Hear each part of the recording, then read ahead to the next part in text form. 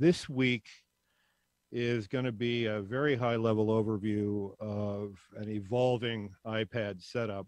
Next week, we can talk about specific apps, and I hope that some of you guys will actually have some that you're curious enough about to make requests in advance so I can actually prep something. The stuff I'm showing tonight is stuff that I've picked out because it takes unique advantage of the iPad in particular ways that I'll talk about in a minute.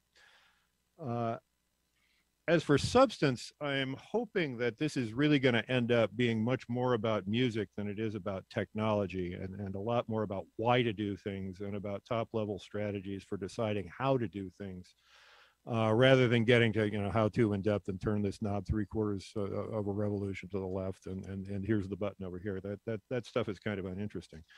Most of what I'll be showing betrays my own musical biases. I don't do EDM. I don't do modular. As you all know, I mostly do floaty stuff with bleeps and blurps and wildly inappropriate voiceovers, and that's what I favor when I pick apps. Or really, when we talk about apps, we're talking about instruments to work with. But really, style doesn't matter that much in looking at the iPad, because at this point, the universe of apps, instruments, effects that are on the iPad would support basically any kind of music that you want to do, including if you want to do modular using my rack, which is basically VCV rack for iPads, and with which I have no experience whatsoever. So I'm going to concentrate on how to approach the iPad as a platform, and how to approach complexity in general, rather than going deep on specific techniques. Everybody okay so far? You're all muted, so I wouldn't know. So another way to look at this is as Tom's guide to other people's tutorials, because there are any number of very, very good tutorials on practically any iPad app or effect that you can think of out there. If you look in the chat window, you'll see that there's a tutorial collection with a link in there. They cover everything I'm going to talk about over the next couple of weeks, or at least that I know I'm going to talk about now. Some stuff about tempo synchronization in detail, and some stuff about USB. So for this week, I want to talk about hardware and mechanics, starting with the iPad kind of all by itself, going on to what you get by adding a hosting program, and then talking a little bit, to the extent that I can, about integration with external devices for audio and for MIDI. And unfortunately, we're quite limited in that, because I cannot get decent audio video synchronization with the iPad instruments, and also use my digital interface. So I've got screenshots to use as proxies for that. Next week, again, we'll talk about some swell instruments and what they have in common. So at the highest possible level, there are two things about the iPad that really stand out. One is that because of the graphical interface, the touchscreen interface, the iPad really offers instrument designers a huge amount of freedom and flexibility that they don't have if they have to design for hardware. It's all software. It's all malleable. They can do what they want, and they can fit what they do to the demands of the instrument in a way that, or the musical demands of what they're trying to do in a way that's kind of unique and really much more satisfying than hardware is in some ways. Sometimes it's a very good thing that they can do that, and I'll show some examples of that tonight. Sometimes it's not a good thing. There are some stunningly bad interface designs out there. I'm looking at Igor Vasiliev in particular, the guy who does Soundscaper and Synthscaper and Fieldscaper, because those user interfaces are just completely opaque. But a lot of the time, they really do get it right, and they get it a lot righter than they could if they were actually having to build things out of sheet metal and plastic and so forth and so on. So it's really much, much easier to design an interface that makes sense, for a particular purpose, like a drum machine that we'll see here in a minute. But at the same time, there are the iPad brings some problems with playability because, for lack of a better way to put it, there are no knobs, and that can be a disadvantage. If you think about sitting there with a rack full of hardware synthesizers, you know, all the knobs are available to you. I mean, increasingly on some sense, like my Novation Peak, there's a lot of stuff that's buried in menus, but for basic purposes of playability, it's all right there. You can reach it, you can turn it, you can see it, et cetera, et cetera, et cetera. That's not always true with the iPad because you've got one app up on the screen that you're playing and other apps sort of hiding in the background where you have to dive to get at them. And that's before we even get to the problems of something like Loopy that hides most of its functionality behind relatively inaccessible and annoying menus. That was for you, Joe.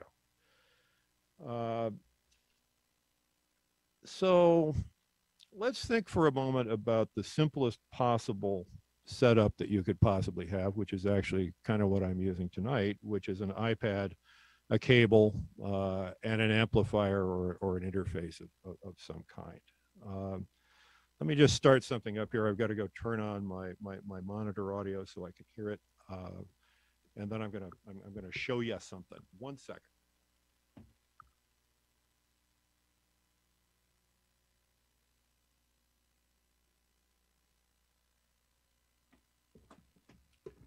Okay, now I can hear, and I hope you can hear too. Let's not do that.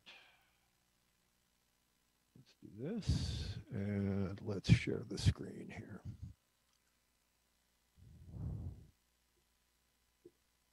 Okay, hopefully everybody is seeing an iPad at this point. Yes?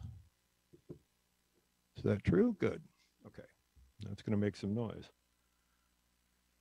This is patterning. It's a drum machine. As you can see, the little thing spins around, and every time it hits the kick drum, you can hear it make that noise. Yours is probably lagging a little bit.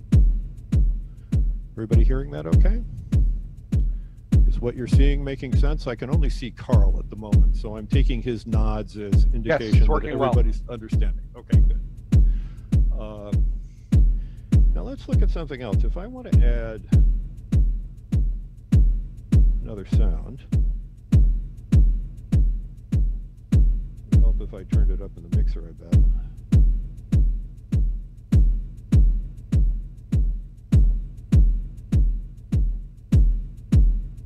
I'm not hearing it yet.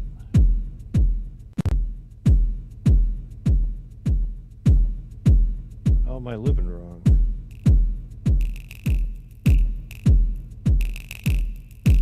Now I got something else.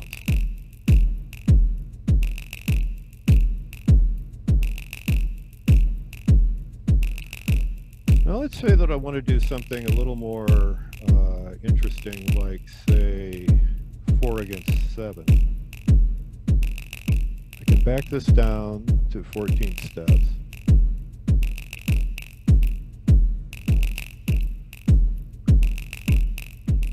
Or if I want to do something 5/8-ish,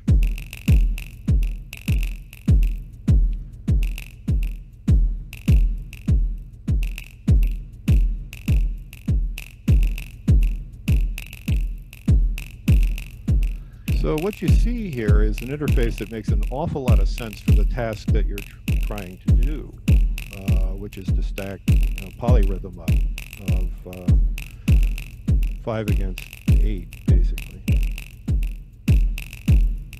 Hey, I'm going to ask a quick question for folks who maybe don't naturally know what that circle represents. Maybe you could cover that a little bit.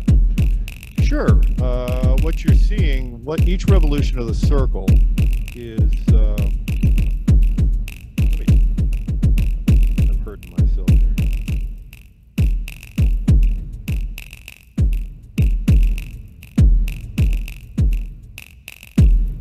Each trip around the circle is 1 bar. And so as you can see in this circle, it's divided into what are essentially 16 notes. So we're getting, I'm sorry, into quarter notes. So we're essentially getting one beat on each, one kick drum kick on each bar line. Now if I go into this other thing, and let's take it back up to 16 again, so it's working in the same division as the other one. Right, you're getting a beat from that little snappy finger thing.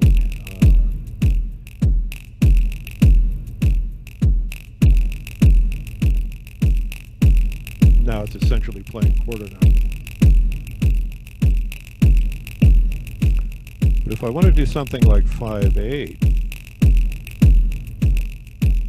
I can back this down to 10 division.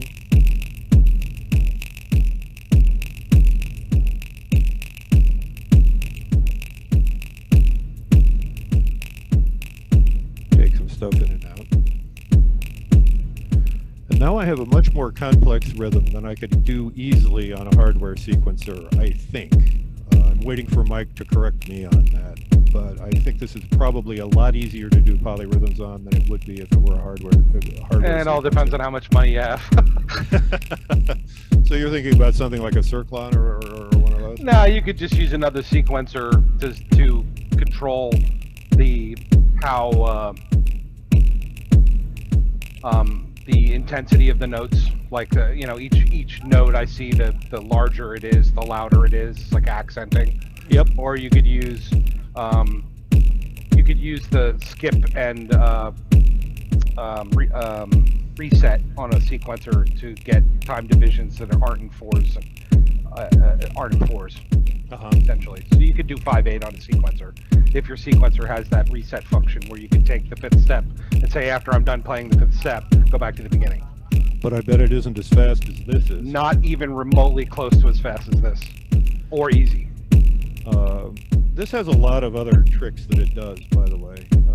So for example, if I want to change the panning on all of this,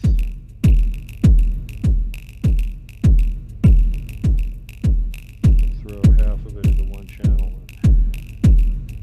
and half of it into the other. I don't know if you can hear that difference or not.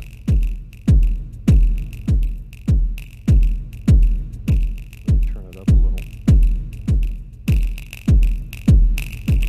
Is that bouncing nicely back and forth between your ears?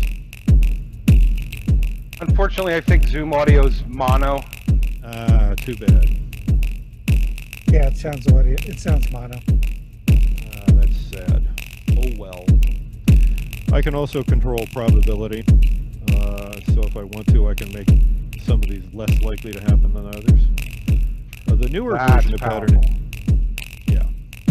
You can also do filter cutoffs, velocity, tuning, attacks. You've got filtering capability here. Actually, that's here. Lots of different tricks you can do. All of it, again, pretty intuitive and pretty well separated into layers. Anybody want to explore anything else on this, or can I go on with this simple version to something else? I assume this has MIDI sync, right? Yeah, I see MIDI learn at the top, so it must. Yep. Yeah, you can go on. We'll talk about sync in a minute, but what I'm finding most useful, the short take on it, is that most of the iPad apps now support Ableton Link, and it's much easier just to sync everything internally to the iPad using Link, and then do something to pull in any external MIDI instruments that you may want. And there's a couple of different ways you can do that. My interface does it, for example. All right, let's look at something else. Oh, stop it. Go away. Never fails. Doesn't it? Isn't that just? Oh, stop it. Good Lord.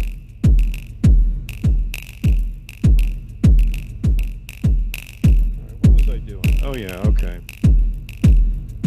Let's add a little articulation.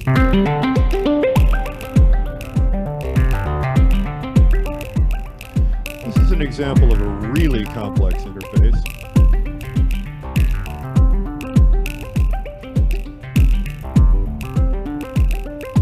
But an interesting one. Hey Tom, can you back the volume of that down a little bit as compared to your voice? Yes, I can. How's that better? Yeah, the Sounds overall better. volume. Right. Well, theoretically, I've got a bus master here. Oh, I think there might be a lag. Yeah, all right. Yeah, that's good. Yeah. How's that? That's good. That's good.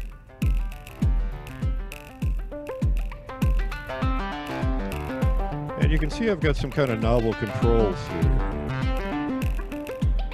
If I turn this little dice thing around in the upper right corner, it screws with the whole mod matrix.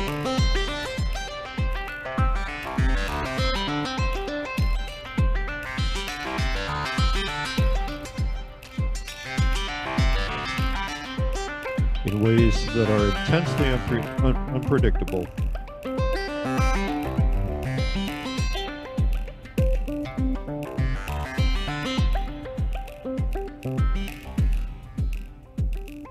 So let's let that go for a minute.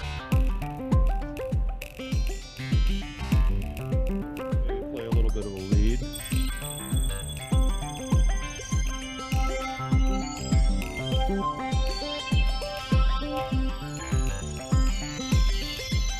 Now what you can't see, because my fingers are not visible in the screen, is that as I move my finger up and down on each of these keys, I get more or less modulation. But maybe you can see it if I show you the actual Xbox pad.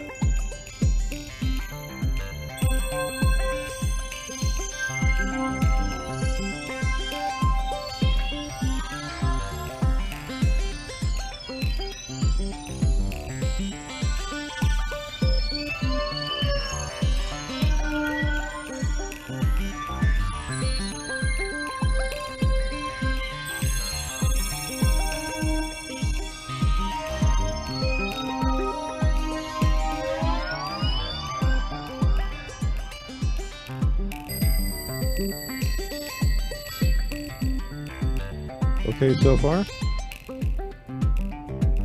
Yeah, I think one of the things worth mentioning about an instrument like the Animoog that you were playing there a moment ago is that you can set what scale it plays, so you can never hit a wrong note, which is, you know, if you're not a musician, that helps out a lot. Well, listen, one point I want to make is that my entire musical career consists of using technology to replace motor skill, and it's a pretty good example of that.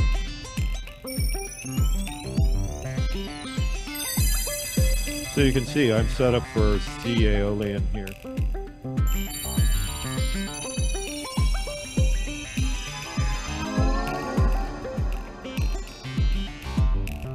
All right, let's look at another. Let's add another one. Okay, now nobody asked me what the hell these screens mean because they're impossible to figure out, but they make good noises.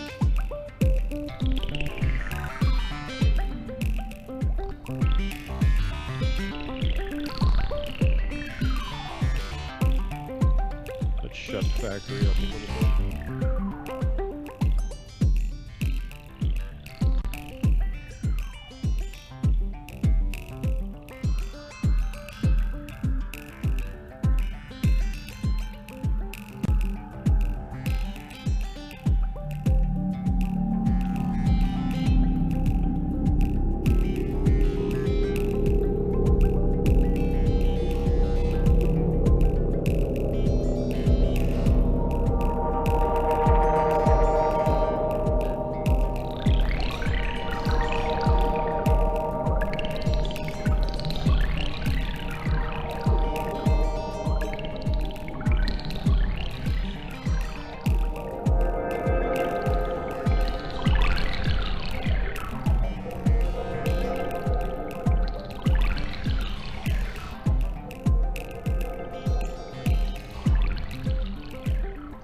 I'm also cheating a little bit because I've got a decaying looper set up on this, as you can hear.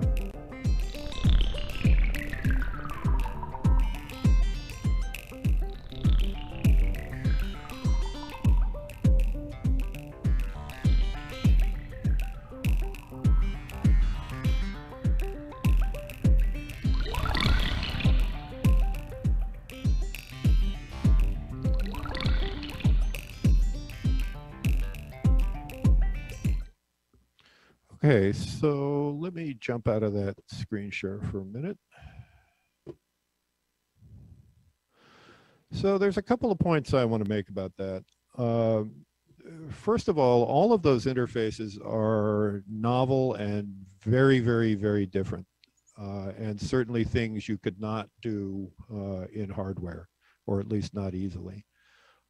Secondly, oh man, I've got to turn this. I got to turn this monitor off because I'm driving myself crazy. So a couple of things to point out about that. I mean, one is obviously that those interfaces are all radically different from one another. The other is that even though you saw me using a hosting program, in the background, what I was trying to show you really was just what a pain in the neck it is to switch back and forth between apps when you're actually trying to do something musical on stage. The first time that I did a show at NEAM back in 16, I did a set there, and I didn't know a thing about hosting programs. I had 3 or 4 apps running on 2 different iPads, and it was this incredible exercise in practicing followed by fumble fingers, not just because of the problems of switching between apps, but because no 2 apps put controls in the same place.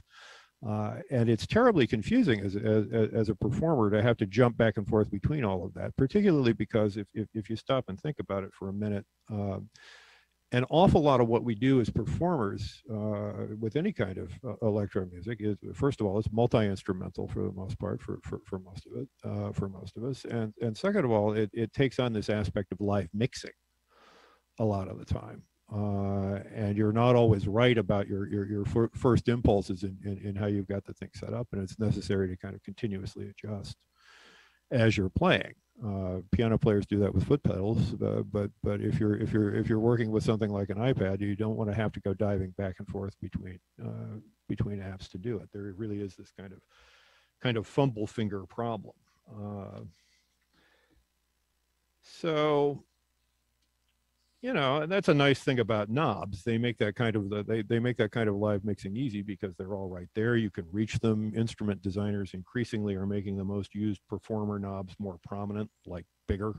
So, for example, on the Novation Peak, the filter cutoff knob is twice the size of any of the others because they know that that's the one that everybody's going to reach for. So, you know, in short, left to itself, the iPad makes live mixing really kind of hard to do. There's a lot of screen fumbling.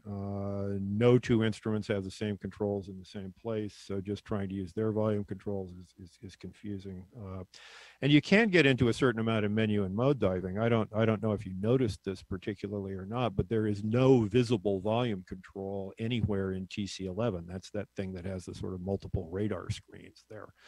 In different colors, and you cannot in fact get to a volume adjustment on it without diving way down into its menu structure, because that's all pre-programmed and it's meant to be touch controlled. Incidentally, there was not 1 ounce of MPE used in any of that. That was all the native iPad interface without MPE control of any kind. It's just how the touchscreen works.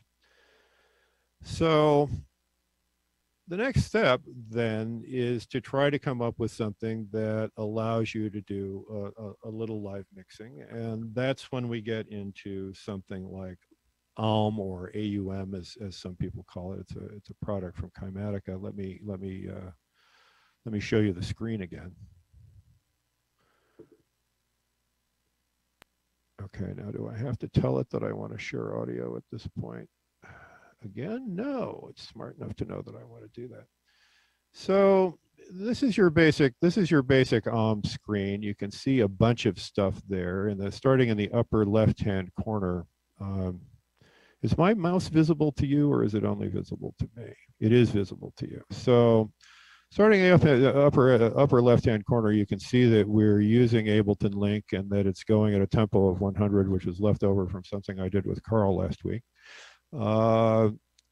You've got transport controls here. You've got a VU meter of sorts. A couple of mysterious squiggles here that we'll get to in a minute. And then what looks very much like a 4-channel mixer with a master, right? With instruments ranged across the top, analog. I click on that, and presumably I see it. And presumably I can then get rid of it. Go back to home. Factory patterning and TC11, and then they're all sending to the same. They're all sending to the same bus over here. So I have what amounts to a master. Have what amounts to a master volume control for the whole thing. And in fact, when Mike asked me to quiet it down, that was what I used. In each of these, following signal flow the way it would in a physical mixer, you've got the ability to stick in effects of various sorts. This one is Cosmonaut, which is a kind of delaying looper effect thing that I use quite a bit, mostly to, in a manner of speaking, play with myself. And as you hit each one of these, they come up so you can monkey with them. But basically, as a mixing interface, this is just completely right there for you to mix stuff as you need to, and you can switch back and forth between apps. It will host basically any app that supports either inter-app audio or audio unit version 3, which are the two standards for making hostable plugins in iOS. It will work with either one. Most people, I think, prefer audio unit stuff for a couple of reasons that we'll get to a bit later on. And again, it's just like a mixer. At the bottom, it's feeding into a bus for which there is across here, for which there is a master hereabouts. And there are various means. I have complete control over the ordering and labeling and everything else regarding these channels. It does come with a bunch of its own effects. If I want to add one, let's do one here on factory. There's stereo processing stuff I can do, filters and EQs, dynamics, bus ends, hardware sends, et cetera, et cetera. All that comes with it. If I hit one of these, it will show me all of the various audio unit apps I have available to me to throw in there. It's basically just a roster of effects. Similarly for everything with inter-app audio.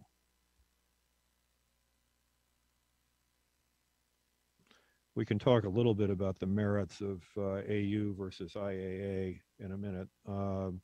It has stereo processing stuff that comes with it. It has filter and EQ stuff that comes with it. It has dynamics control that comes with it. Not a decent compressor, by the way, but you can find those certainly. And then routing stuff for bus effects and that kind of thing. And you can just continue to stack these in the order of signal flow. So if I wanted, I don't know, I'm just going to throw random shit in here. I can throw that. I can throw in sound fruits, which takes a second to load. If I want to pull up, I can add one and toss in, I don't know, some random reverb, et cetera, et cetera. And then each of those pops up with its own control surface. Let's stop there for a second in case anybody has questions. Anybody?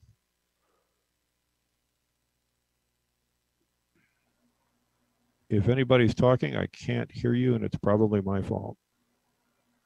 Can you hear me? Yeah, I can.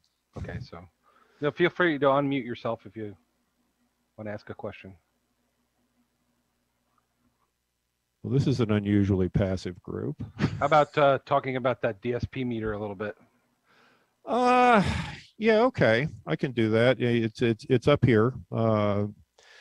The DSP meter is telling you basically how much of the DSP's capacity is being used at the moment. And in fact, if you start up a bunch of complicated stuff, let me do that. Yeah, okay, so factory is playing, and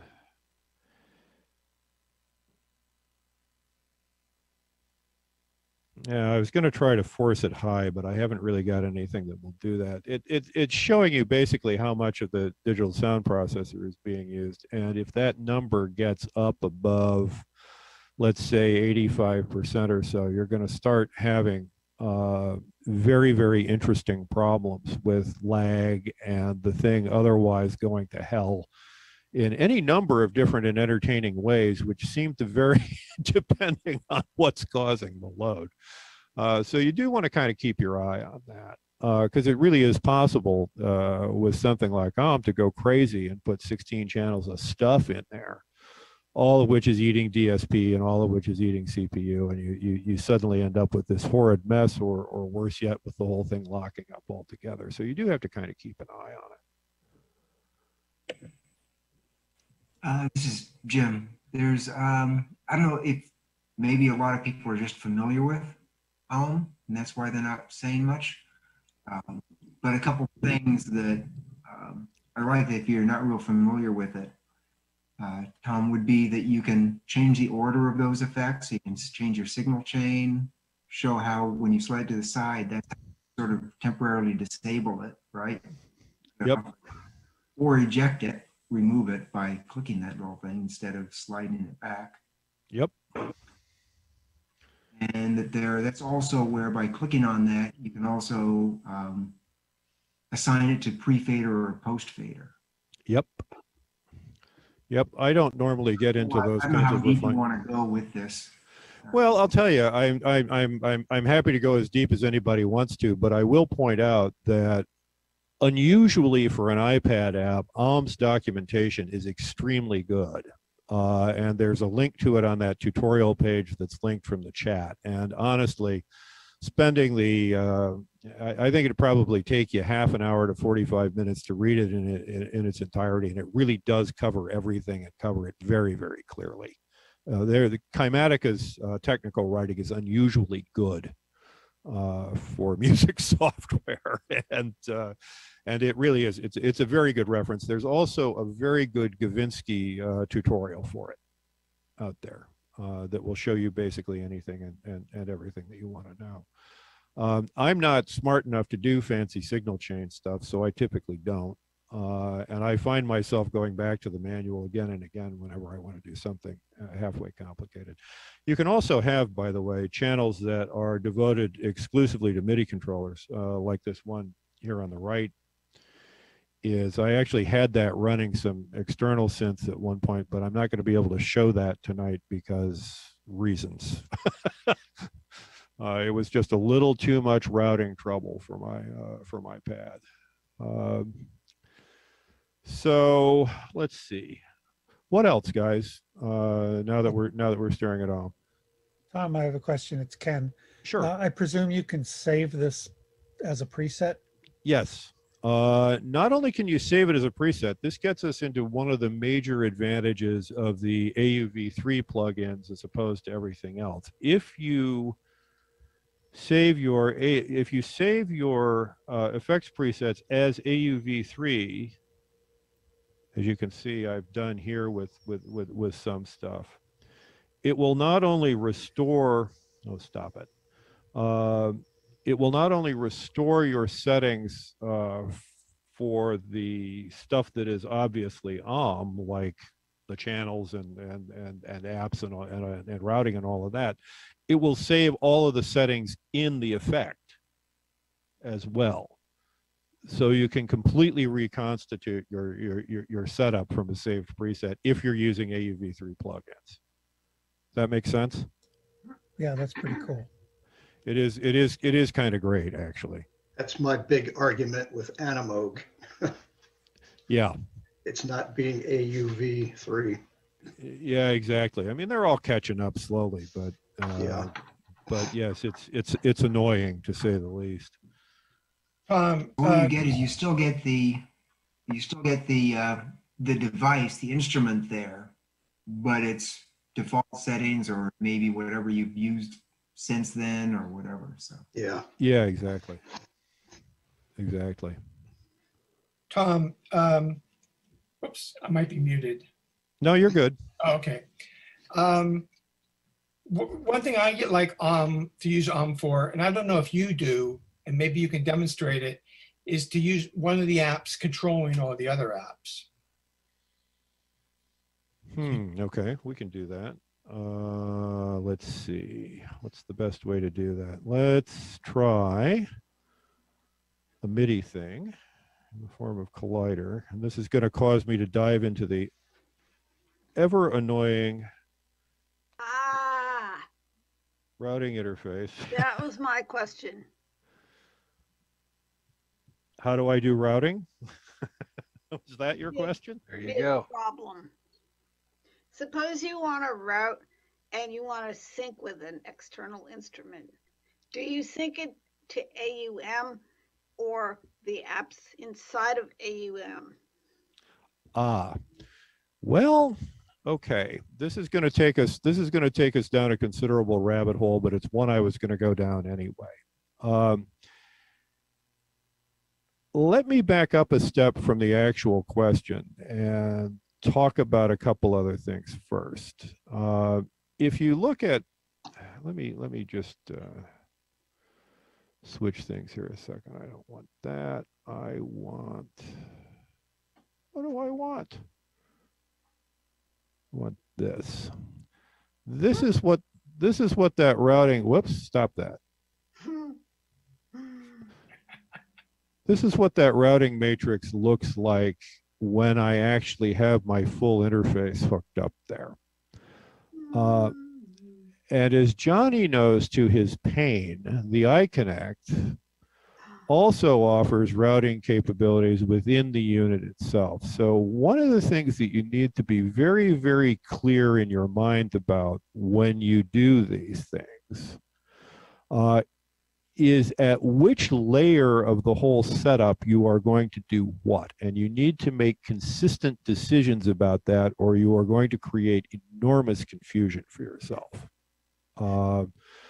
I, at the moment, have a sort of a mixed setup that is driving me crazy. That's one thing I learned in the process of preparing for this talk. And I need to undo a bunch of it and make sure that all of the routing stuff is really strictly being done in AUM.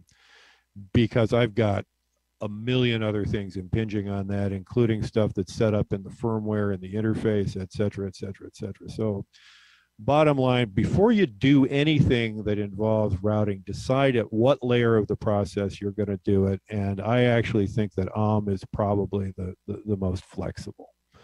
Now, to get to the very specific question about synchronization,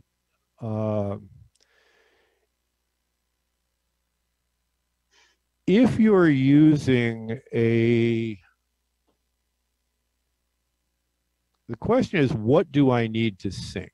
If I'm using something like an arpeggiator or a controller like Otni, which is just a thing that generates quasi-random MIDI sequences, I don't need to actually send MIDI clock to the instrument that thing, that sequencer basically is controlling. I need to send clock to the sequencer. So much of the time, if you're just using if you're using a sequencer that is iPad based, all you need to do is ensure that it is getting Ableton link or is otherwise getting tempo information from somewhere, and it will take care of the problem of driving the instrument at the actual tempo that you want. If, on the other hand, what you want to do is ensure that the instrument is getting clock so that it will be synced when you play it, say if you're using an internal arpeggiator built into that instrument, then what you need to do is find a way to get MIDI clock to that external instrument itself. And that is typically done, the way I do it is to use an app. Let me see if I can put it up here for you. Let's go back to, what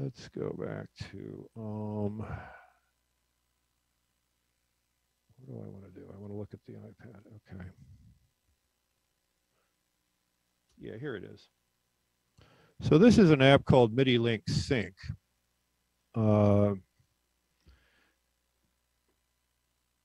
as you can see, it's taking clock from Ableton Link at 100 BPM.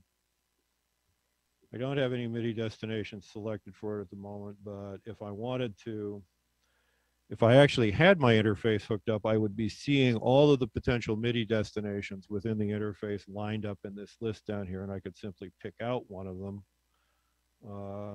say like network session 1, and say, okay, start the clock. And as you'll see, with a little bit of hunting around, it's actually syncing the MIDI clock going out to the Ableton Link clock that it's getting in. Notice that I have Link to MIDI selected up here. So at this point, this thing is sending a closely synchronized, although as you can see, not completely synchronized MIDI clock to whatever that destination is on that instrument. Is that making sense? Not sure. Okay.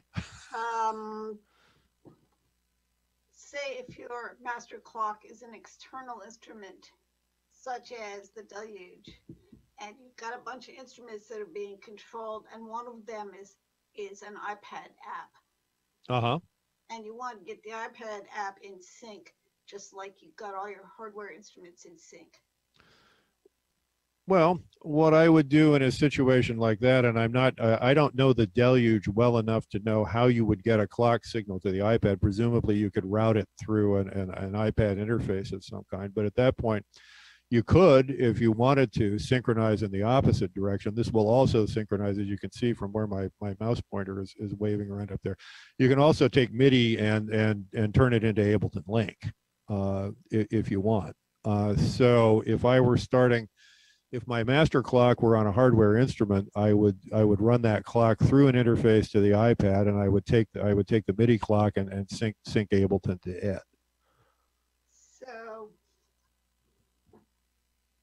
So the question boils down to: are you going to drive MIDI using Ableton Link, or are you going to drive Ableton Link using MIDI?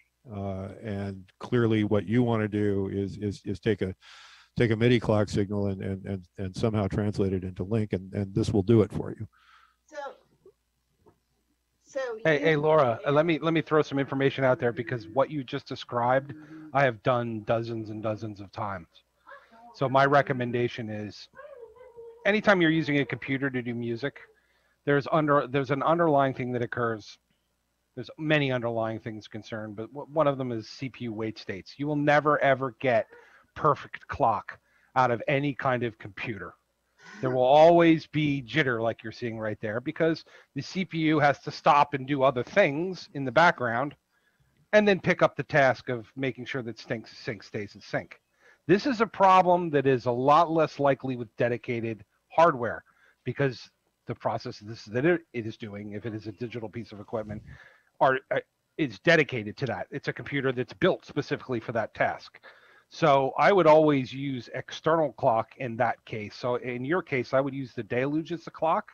Right. And since clock doesn't care about MIDI channel, you would just, and what I would do, your mileage may vary, but I would connect that device to whatever interface I was using to get MIDI into the iPad, and then convert MIDI into Link.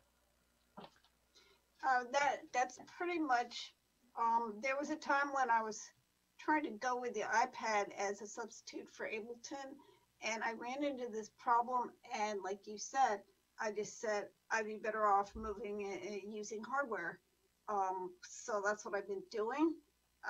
But if I want to use one of the iPad apps, like the Arpeggiator or whatever, I forget what it's called. The problem is how you are going to set up the little grid. I don't know if I could show it to you, but it's this.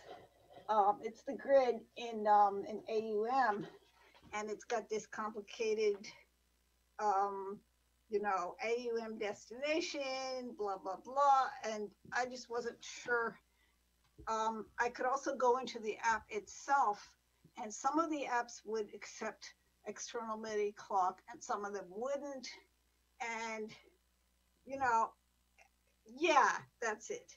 So there was one app that I used to use called Cauldron, and that was pretty good about, you could set it up to accept external clock and it would do fine.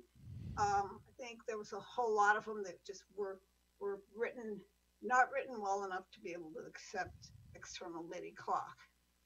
Yeah, there's a lot of variation. I think over time it has mostly improved to take external clock. I mean, my biggest resentment in life is that nobody has ever fixed the MIDI support in Thor, which is an app that an iPad app that I actually like a lot for pads, but I can't perform live with it anymore because it's just, the MIDI is completely unreliable. Exactly. It's kind of like, I just kind of concluded that the iPad was like the Wild West. Everybody had their own rules, and it was, real frustrating. Yeah, that's what happens when you have a lot of app developers jumping in the pool. I will say that because of programs like being available, there is an awful lot more standardization and an awful lot more uniformity than there used to be, and a lot better support and pretty good information to be found online about how all of this stuff works for each particular app. So there's a fair amount of support out there. At the same time, there is still stuff that is going to be non-standardized because, developers do what developers do, and they all have idiosyncrasies, and they all have things they believe in and they don't believe in. The other thing too is that and maybe this is my excuse to go on and talk a little bit about using digital inputs and outputs via some kind of interface. Unfortunately, a disadvantage of my setup here is that I'm not really going to be able to show you a lot of that stuff. But let me start in for a second. This is actually the interface I use. It's an iConnect MIDI 4 Plus. It handles both audio and MIDI signals. You can see this is the front panel. It has two USB host type ports, each of which will take an iPad. It has a standard 5-pin MIDI in and out on the front. If you look at the back, you get more MIDI ports. You get an Ethernet connection. You get a USB connector that can also carry USB MIDI. I actually use that with an OP1, and then a connector to the host computer, whatever that is. So basically, you get 4 MIDI in and outs. You can chain those, of course, if you want, and you get unbelievably, ridiculously complicated routing interfaces like the one I'm showing you now. I have done shows where all the routing was done internal to the iConnect. I did one at Mountain Skies because for some reason I convinced myself that I didn't want to take a laptop along. I did all the routing inside the iConnect. I don't recommend that. I really think keeping the iConnect configuration as simple as possible and then using something that's a lot more transparent like the OM matrix is really a better way to go. And I need to start moving my own practices so that I'm really doing everything there. It's just too confusing. As I say, Johnny has found this out to his pain. The iConnect configuration software, the old stuff was just horrible. The new stuff is better, but while it keeps simple stuff simple, it makes complex stuff harder. I would much prefer to do that in software here, particularly with something that is as straightforward as this is. I mean, you can see what it does. You've got the output of Otney's MIDI output going to whatever is plugged into the iConnect MIDI 4 ETH4, which in this case happens to be a bunch of hardware synthesizers. And I've also got Rosetta Collider going to that same place. It's a very straightforward, whoops, stop that, Tom. It's a very straightforward routing grid.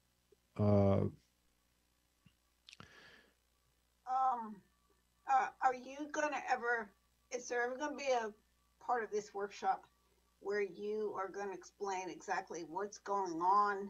Because you've got the iConnect over on the vertical side, and then you've got basically the same stuff over on the horizontal side. So the iConnect is connected to, what is that connected to? Some hardware, and yep. The hardware is the clock. Is that correct?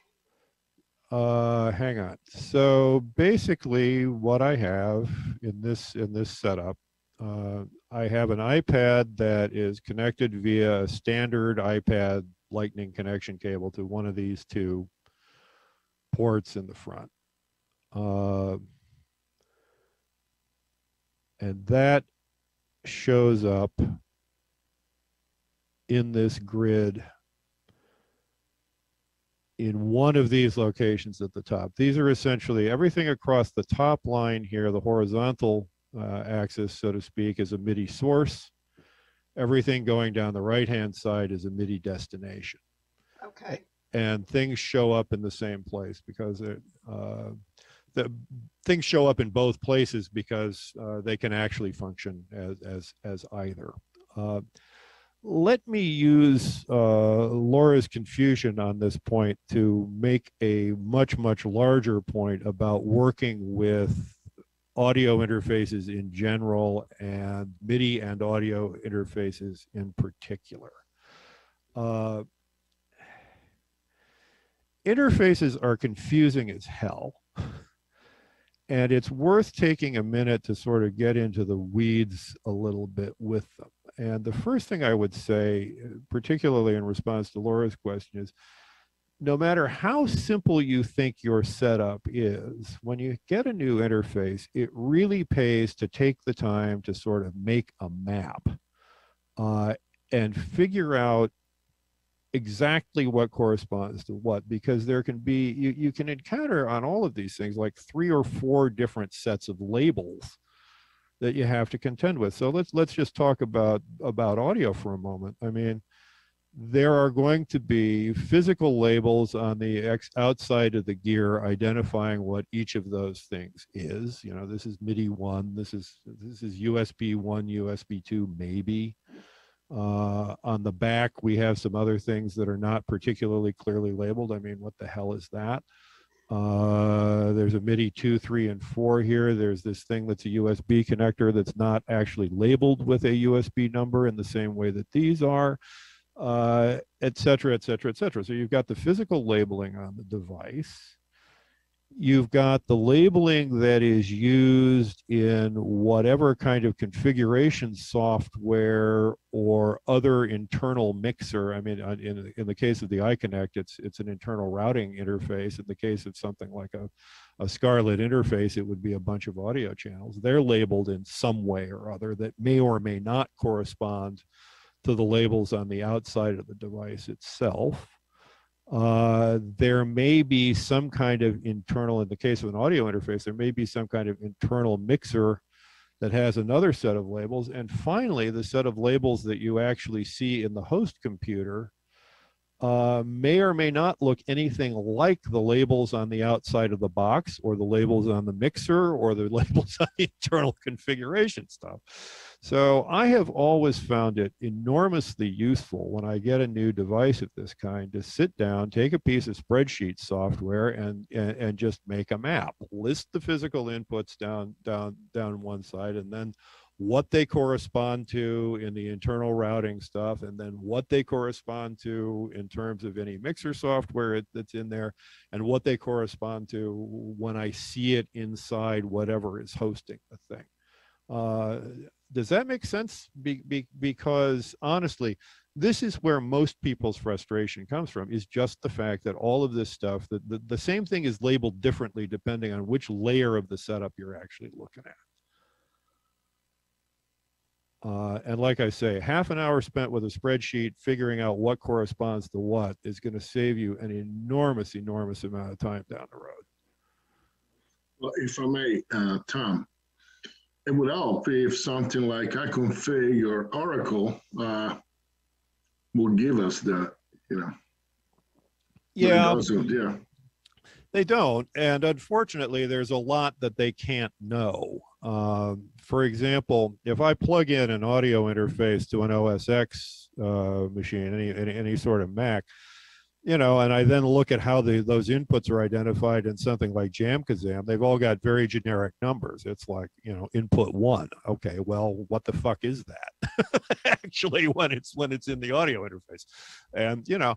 I have found myself taking like a cable tester or some other kind of signal generator, or sometimes just, you know, patterning, playing percussion to figure out where the damn signal is going. And as I say, a half an hour spent making that kind of map in advance is going to save you an enormous amount of pain down the road. And it's a pain in the ass, and it's tedious, and it's not fun to do. But it's a lot more fun than wondering where the hell the signal went. This is a particularly complex example, I think, too, because there are so many inputs and outputs on that iConnect. Sure. Yeah, I mean, this is definitely everybody's nightmare. And the more so because iConnect is not too careful about how they label stuff. Actually, Motu is worse. Motu is worse. I have a Motu Microbook 2C that I love for the latency, but that has just caused me an awful lot of heartache trying to figure out what in its internal software mixer corresponds to what, and how the hell you turn the direct monitoring off. But anyway, I mean, that's just a word to the wise. I mean, I really would spend a bunch of time making sure that I understood how stuff in and on and around the interface is labeled, and how it shows up in something like this routing table, and so forth and so on. And if you have to, you know, just test it. I can't show you this because I'm just using a static screenshot here, but actually in the case of ALM's routing interface, when something is sending MIDI as a MIDI source, you'll actually see it light up. Actually, the USB 2 is lit up here, as you can see, and it'll actually pulse to show you that there's MIDI incoming on whatever that source is, and that is very helpful. Well, you do have, it's not an external source, but you do have on your home session that you've got up, your live one, you do have a couple of those MIDI instruments, the collider, and yes, at least show when you do the routing what it looks like. So if you routed, you know, factory to collider on your live session, not on this. Oh, I see. Yeah. Still. Yep, I could do that. And the thing too that I'm thinking is where every software is different. Here, where he was showing you on the live session how you can label your channel strips, and you have a lot of control. On that MIDI matrix, you don't have any control over how those items are labeled. No, you don't really. They come in, and you gotta like recognize that's what that is. And on the apps, it's quite good because they've got the icons and a name. Yeah, it's gonna be whatever it is. Yeah, I mean, in homage to Mike, this is a much simpler setup. As you can see, the collider is actually doing something at the moment. It's routed to a piece of hardware that is no longer there on the iConnect. If I wanted to send it to Animoog, I could just by, whoops, missed. There we go. And if I actually had Animoog set up to receive it with the proper channel and all of that, it would do a thing. You know, and again, this interface is actually quite easy to use. I can send Otney to factory, for example, or whatever. But yeah, you're right. You have no control over this labeling. You have to sort of know what it is. But it's not that difficult. Hi, this is Frank. I have a question because I've just started to consider playing my iPad from external MIDI controllers. So I assume that if you have an external MIDI controller, that this is going to be your reference map, and that just by setting it to the appropriate channel, you can point your external MIDI controller to any of these AU units, or? Sure. Let's pretend that this keyboard here is really is really an external controller. It's not. It's a built-in keyboard. But let's pretend for a moment that it's an external controller like you have. If I want to send that to factory, let me just undo a bunch of this stuff. If I want to send that keyboard to factory, I would do that here. I would need to make sure that factory was set up to look at the proper, at whatever MIDI channel that keyboard was sending, obviously. I mean, if the keyboard's sending channel 9, factory needs to look at channel 9. In this case, then, could you do layering, or could you just do it so that you don't hear analog, but it's controlling another unit? Sure. You can do any kind of routing you want to. If you want to send a keyboard to multiple instruments, you can certainly do that. In fact, I had something that I intended to demo that was set up that way, that needs the bigger rig. And you can do all manner of sort of splits and mangling and so forth and so on. And there are even MIDI manglers that run on the iPad that will reroute or essentially transform MIDI stuff in software. If you wanted to do range editing and mangling like that, does AUM have any MIDI devices that do that, or do you have to use some external application? You'd have to use an external app of some kind. Offhand, I don't do much of that. So offhand, I really don't know what to suggest, but I strongly suspect there's stuff out there that does it. On the rare occasions when I do something like that, I tend to do that on a laptop that handles most of my routing on the big road rig. So I'm not familiar with it at all, but I'm quite sure there is something out there that will do that for you.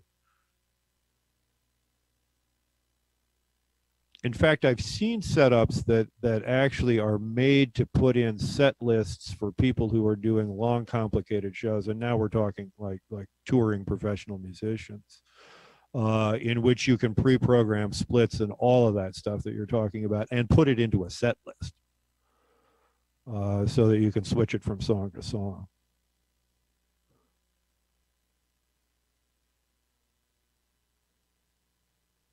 So I imagine there might be some devices that you can put in the AUM as insert devices, the way Ableton has MIDI effects. Yeah, I'm not an Ableton guy, so that's not a useful comparison for me. But yes, I'm sure you could do that. I can contest to what he's saying, and if such an app exists that supports the protocols that are required to work with ALM, yes. It would be that exact analog. Cool beans. Right. I forget. You can map AUM itself to a controller. So if you have your different channels in AUM, you can control them with something like the launch control. So you could map AUM to that. And control your volumes just like a mixer. Yes, you can. In fact, I use again something unfortunately that I can't demonstrate tonight. There's an analog to there's a program comparable to my friend TC11 here called TC Data that you can actually use to send CC data and anything else you can think of out to an external synthesizer. I use it a lot with a chord radius. Ooh. And it's swell. It's kind of MPE without the MPE. It takes a little bit of care and craziness to set up. Let me just see if I can pull it up on the screen here out of nowhere. Where do I keep these things? I just search. It's to a point now on my iPad where I use the search function. Yeah, I know. Okay, so this is TC data in the way that I would use it with the radius, and basically I've got a controller for pitch over here that is set. It's preset to a scale, which you can actually do in TC11. So I tell it, okay, I would like you to be. Well, that's beautiful. I'd like you to be C minor.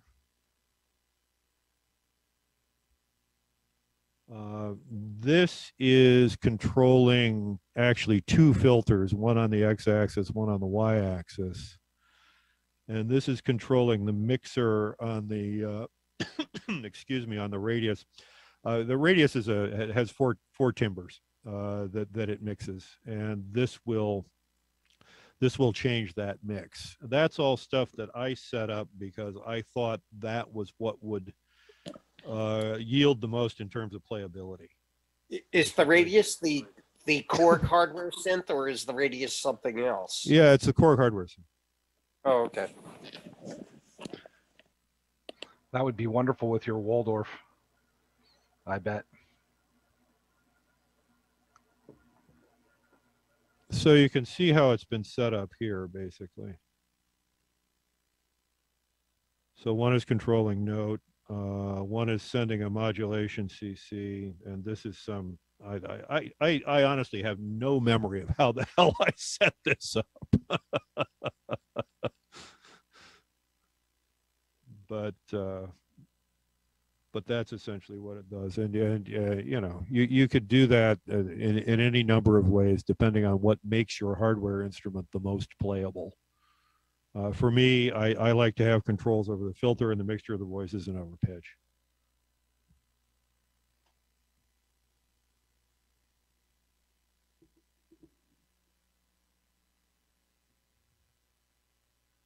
Okay, so far? Yeah, great. Okay. Let me see what else I wanted to say about this. Yeah, I mean, just to go back to this problem of map making again, it's and I think we probably touched on this a little bit, but just to underscore the point, you can get software-based MIDI monitors for basically any device, but particularly within the iPad, there are things that will tell you where MIDI is going and what it's seeing and so forth and so on. I also suggest, because it saved me a huge amount of trouble over the years, just picking up a simple signal generator. I just use some $20 Behringer cable tester for that purpose. And frankly, when I showed up for my first NEM, I was quite surprised that I was the only person on the premises who seemed to have one. Because, you know, cable checking, of course you do that. But it's a really handy thing to have when you're doing that kind of mapping. I use a voltmeter. I guess I'm old school. Yeah, you are. That's really old school. What else? I think that's I think that's about it. That's what I came prepared to talk about, and we're getting toward the end of the hour. But let's have more questions. Tom, this is Russ. Hi, Russ. Just a real quick question. What model of iPad do you have? Because I have an older one, and I'm not sure it would necessarily run all of this stuff. I have a fairly. Honestly, I'll have to look. It's an iPad Pro.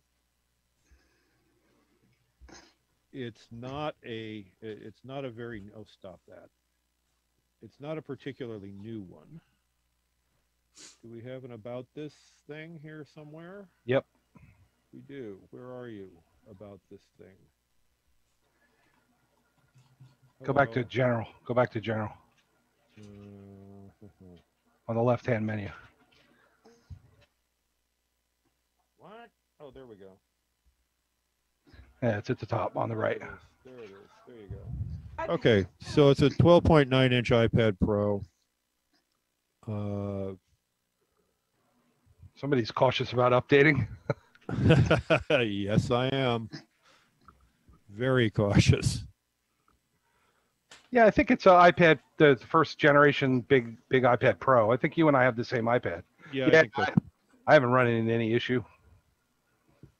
No, I'm looking forward to the M1s, I have to say. Although at the moment, I think it's probably not time yet.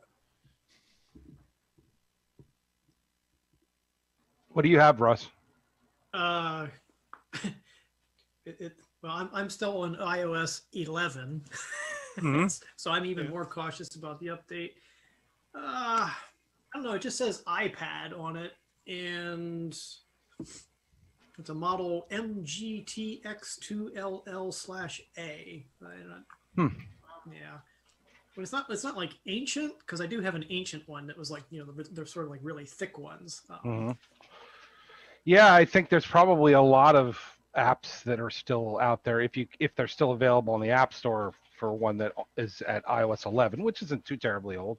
Yeah, and I can update. The only reason I haven't done the iOS, I did that live. The update is I did that live performance back in December, and like the one thing I use this for is for switching presets on my Continuum, because it's a lot easier to like have the name of them than to like just like press on like the surface and like, well, I think that was the right one. And like I absolutely did not want to break that prior to that. Then I've just been busy since then, so I haven't updated it. So maybe I'll see like how far up it goes, and then I can see what see where we get with maybe able to run ALM and some of these other things. Actually, you just reminded me that there was one other thing I wanted to show you guys tonight. ALM supports MIDI learn for basically any parameter that it exposes, which is volume control, muting, soloing, record enable, and for any and for any parameters that the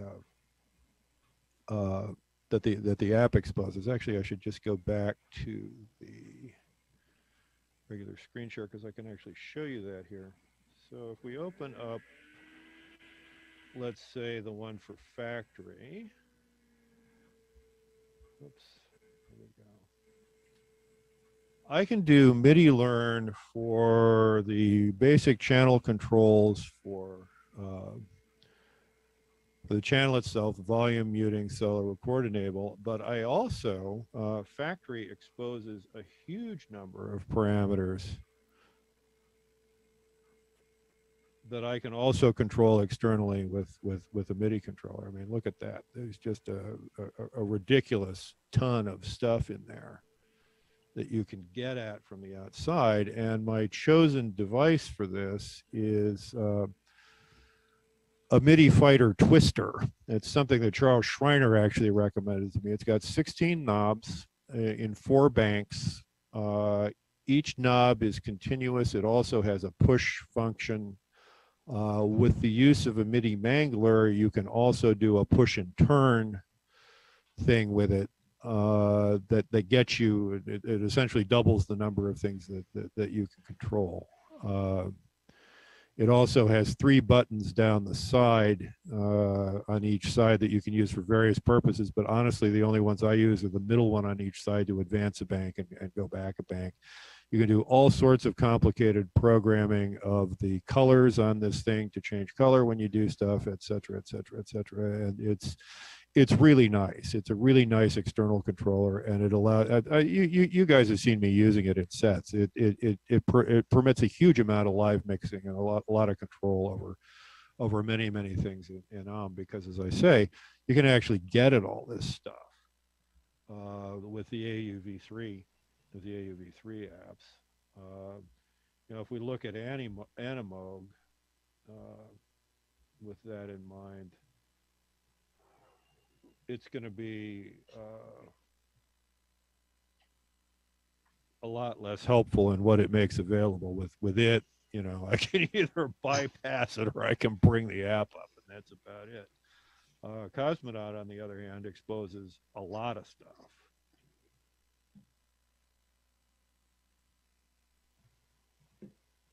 So another nice argument in favor of AUV3. I really like the Twister a lot. It's remarkably easy to program, and it has been just a godsend in terms of live performance. Tom, are you set up to talk about how you can sync 2 iPads together through Ableton using Missing Link? I'm not really set up to show that. What Jim is talking about. I mean, I suppose that if I put my mind to it and pulled up a browser here, I could show you. Let's just see. Next week? Yeah, we could do that. Let me just pull up a picture of this little beast if I can This thing. find one. Oops, upside down. Let's see.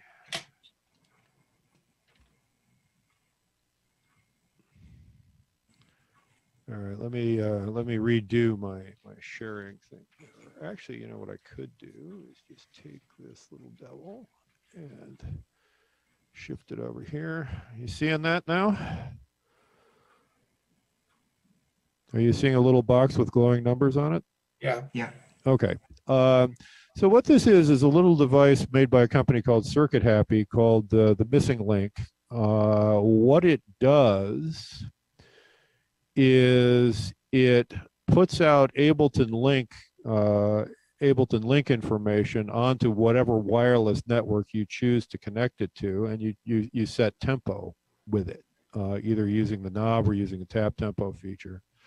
But it also puts out CV gate, and it also puts out USB MIDI, so that you can connect it up to various hardware instruments using an interface, so you can keep everything synchronized. And better yet, it will even act as its own Wi-Fi access point when you're playing in a venue that either doesn't have Wi-Fi or whose Wi-Fi is so overloaded by yuppies using their phones that you can't actually get anything reliable out of it.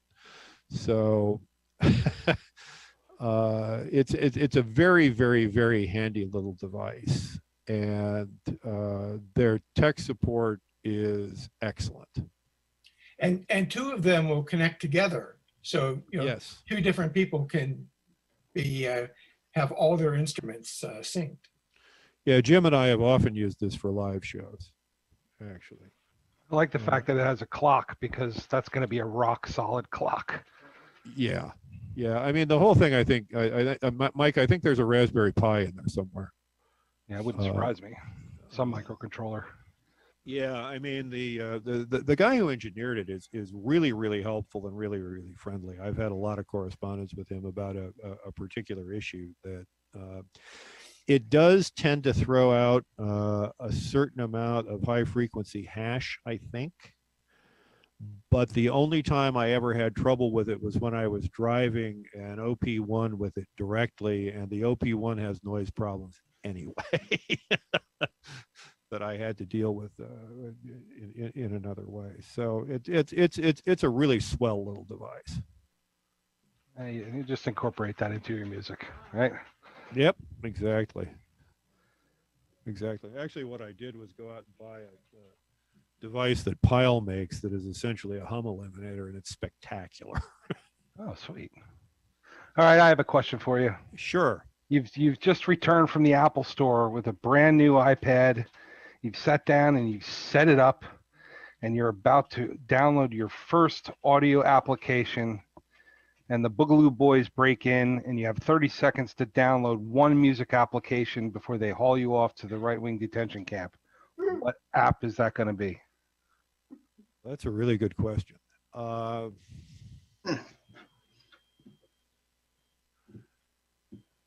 I think in terms of learning,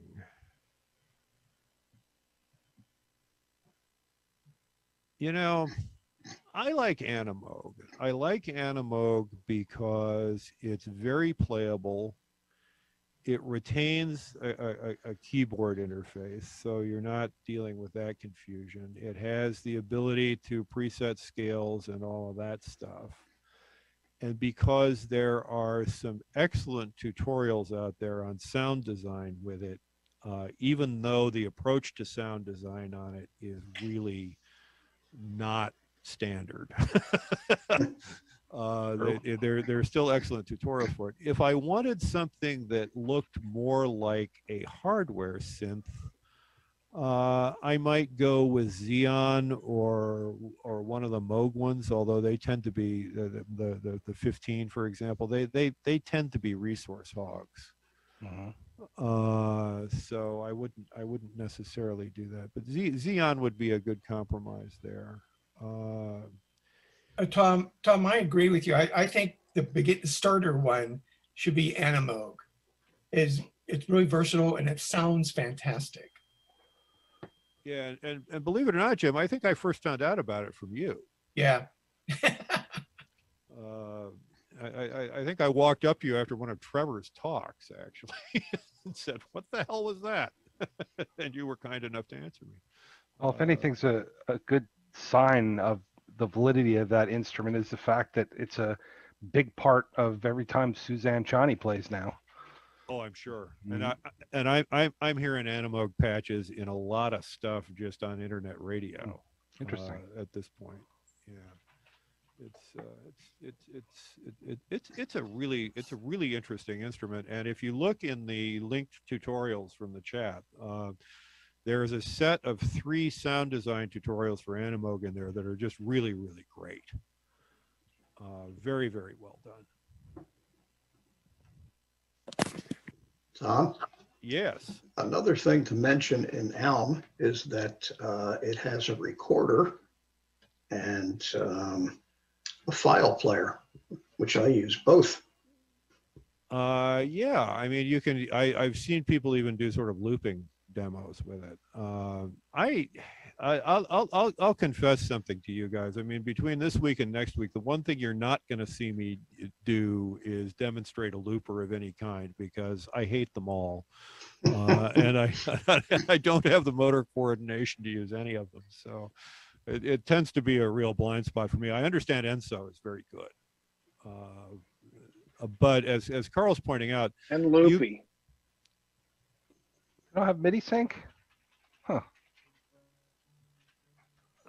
So yeah, as Joe points out, there is loopy. I have an intellectual objection to loopy, which is that its designer is so obsessed with his own preciousness that he refuses to label the goddamn loops.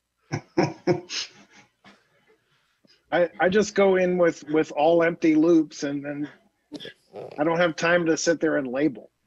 That's what magic mount markers are for, right? Right on the screen. Yeah, China marker. Get a China marker. That's my answer. Yeah, but you can do. I mean, honestly, if I were, one of the advantages of using a digital audio interface to the iPad is that you can obviously record digital directly without any sort of intervening analog stuff to introduce hum or noise or what have you. But honestly, at this point in time, if I wanted to track something and then mix it, I would do the tracking in just by using the per channel recorders, and then put the whole thing together in something like Aurea Pro, which is a really nice mixing and mastering program for the iPad. Let me see if I can grab it here. All right, let me see if I have a brain. Come hither, O Aurea Pro. Let us see you. There you are.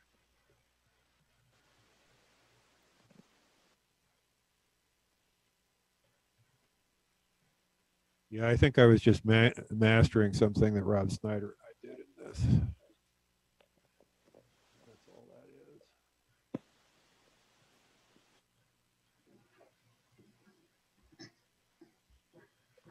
But the nice thing about Aurea is that you can use all the FabFilter plugins with it, and they're spectacular. The compressor and the EQ particularly. But yeah, you can do some pretty sophisticated stuff in this.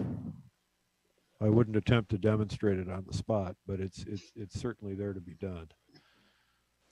4 inserts. That's pretty cool. Yeah, no, it's nice. It's nice. Well, you've got four inserts there, and then you've got a similar number of.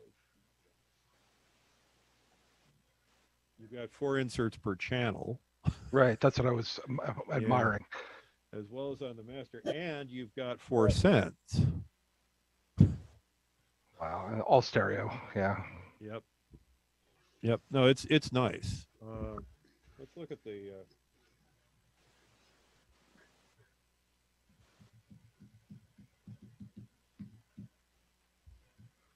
I mean, the compressor's great.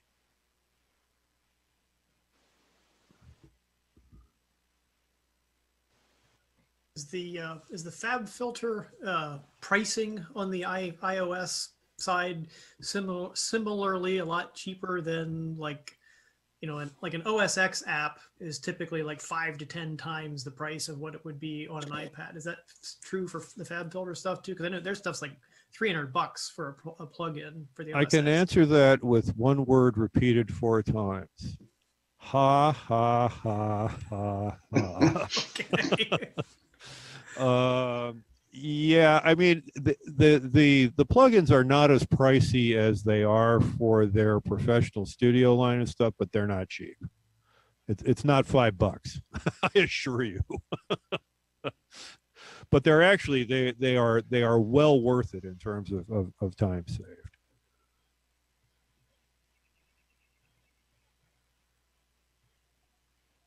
They're just really, really nice. So yeah, I mean, honestly, if I were just tracking and mixing something simple, I would record all of the basic tracks in Alm and then shove them into this thing, or even put them in live from Alm using the file player. There's lots of ways you could go about it. But that's a topic for another day.